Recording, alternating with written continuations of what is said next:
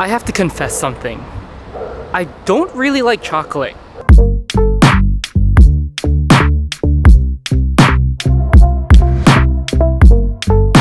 Okay, maybe that's too strong of a sentence. Let me rephrase. I'm very picky when it comes to chocolate. To be fair, I like brownies and hot chocolate, but that's really as far as I go. And it kind of sucks, you know? Everybody loves chocolate, and I always feel kind of left out that I don't really care for it too much. But there is one place in the world, one country, that is always a safe bet for me. One place where I will always like the chocolate. And that country is Belgium.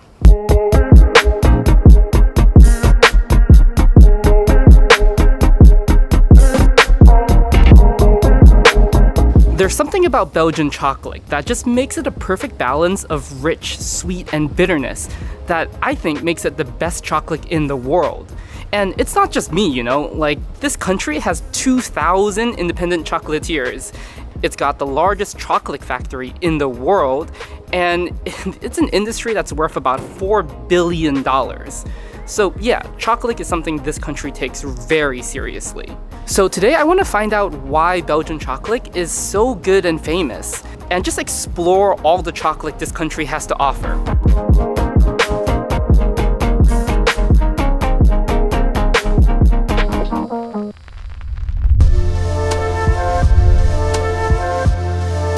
It's just a statue of a little boy pissing.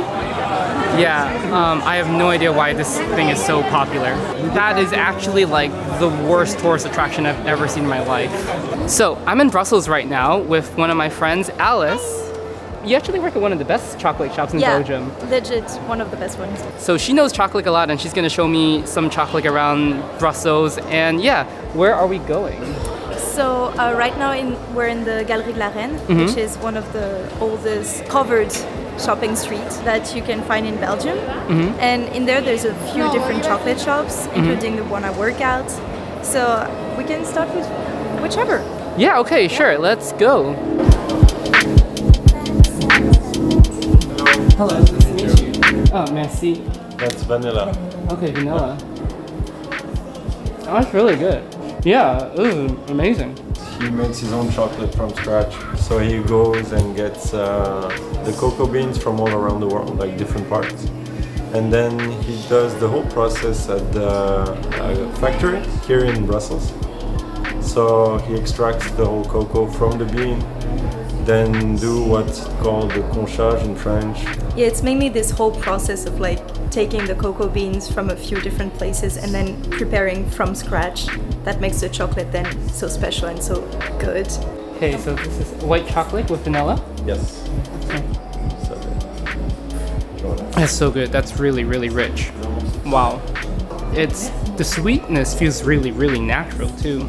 Alright, so what was the name of that shop actually? So that shop was Pierre Marcolini. So that's the name of the person who founded the brand and the chocolates. Yeah. He's from Belgium, Charleroi actually. It's not a town that you would expect one of the best chocolates maker to be from, but he was so passionate, like he started from his garage and everything. It's a true like success story. Yeah, I know like Brussels, or in Belgium at least, like the whole chocolate industry, there's so many like dynasty families. Yes, it's mainly that. So chocolate was originally brought to Belgium via Spain. Spain had occupied Belgium at one point, and this was around the same time where the Spanish discovered how to make chocolate from cocoa beans in their colonies in Latin America. So the Spanish brought chocolate back to Europe and sold it at really high prices. It was basically a luxury item at this time, and people in Belgium, or at least the upper class, fell in love with it. So chocolate was already really popular from the start, but it was also really expensive. You see, unlike Spain or other European powers at this point, Belgium didn't have a colony that could properly grow cocoa beans. If you want to grow cocoa beans, you need a place that's humid, has a lot of rain, has a lot of nitrogen-rich soil, and isn't too windy. Belgium didn't really have a place like this, at least not until the 1800s. This guy, King Leopold II, had just taken control of the Congo. He called it the Congo Free State. It wasn't free. And by the way, this wasn't like a colony of Belgium. This was a piece of land privately owned by King Leopold II himself. Like, this was his Disney World. It was a colony that belonged to just one man, It's hard to continue without acknowledging that Belgian activity in the Congo is likely some of the worst commitment of colonization in Africa by any European power. So much that it's too gruesome to really mention in this video, but I really suggest looking up what happened in the Congo Free State. Okay, so Belgium, or this guy, finally now had a piece of land that could grow cocoa beans. And they went crazy with it. Belgians started making more chocolate than anywhere else in the world at the time. And they started developing these new different techniques or specific machinery designed for mixing chocolate at different textures. But the biggest game changer to chocolate in Belgium is probably what's called a praline. Alright, so I'm in Belgium, and one of the places I've always wanted to come to in this country is Bruges, and I have to say, it doesn't disappoint.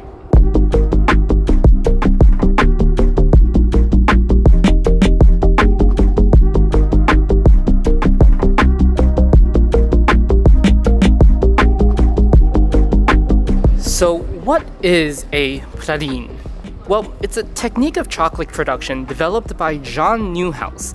He came from an Italian family that moved to Switzerland, and in Switzerland he tried to become a doctor, but failed twice because he was really bad with blood. After he failed to become a doctor, he came here to Brussels and opened up a pharmacy so he could still help people. And his pharmacy was pretty special. To get his customers to enjoy their medicine more, he started covering their medicine with chocolate. He didn't intend for it, but Neuhaus's idea of coating things in chocolate was revolutionary. So his grandson, Jean Neuhaus Jr., replaced the medicine filling and covered chocolate in more sweet and tasty stuff instead. And the praline has now become one of the bases for Belgian chocolate. And it's a pretty charming story because now the Neuhaus family has become a chocolate dynasty in Belgium. And they're still around today with shops all across Brussels.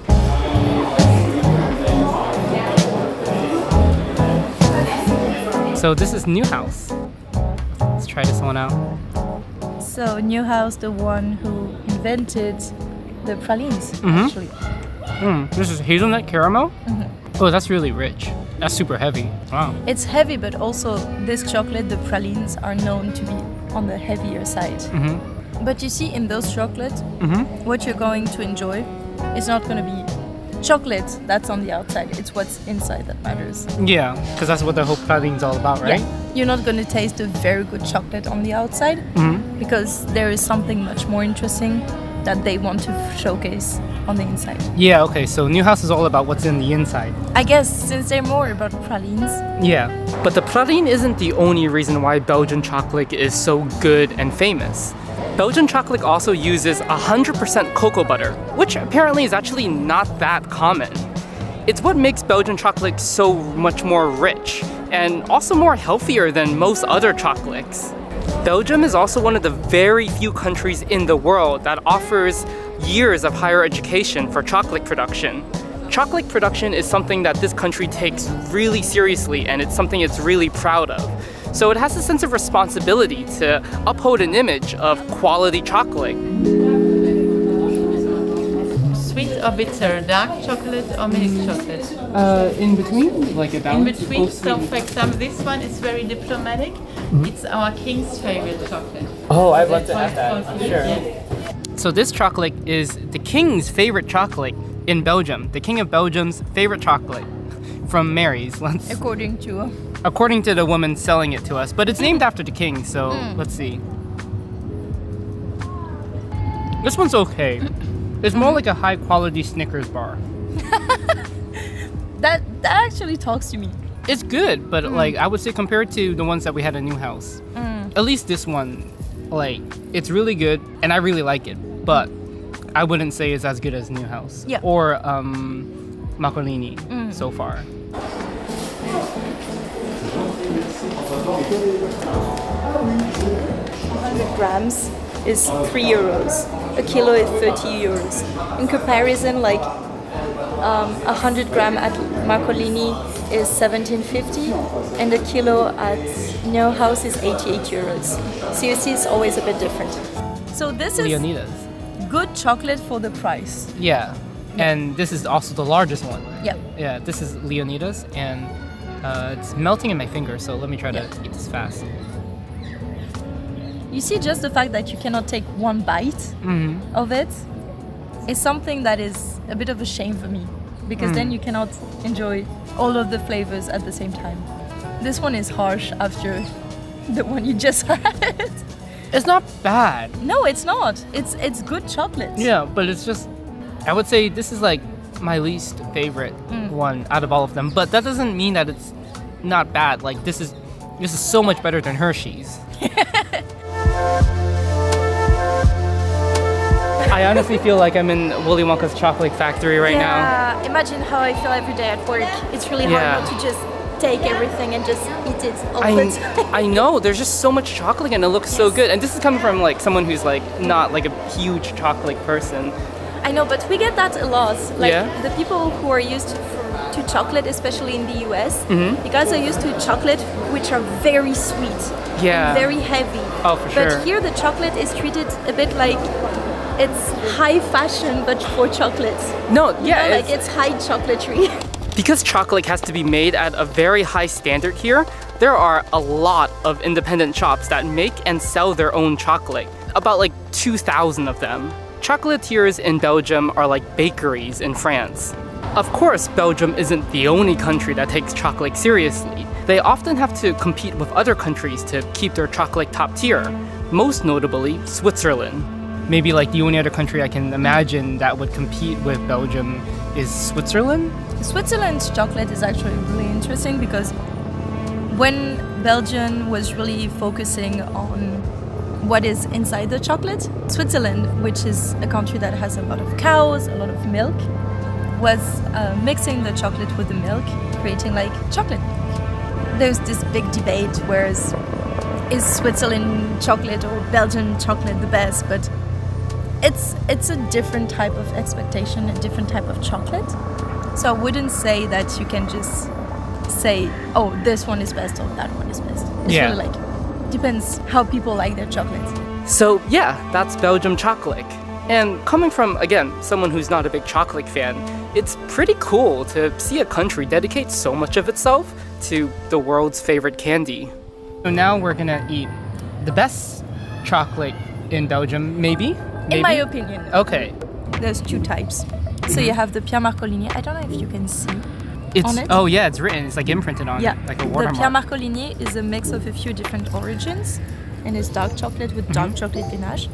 And then I also chose the Madagascar because Madagascar is the softest of the dark chocolate. Okay, so this is the Madagascar. It's the softer dark chocolate.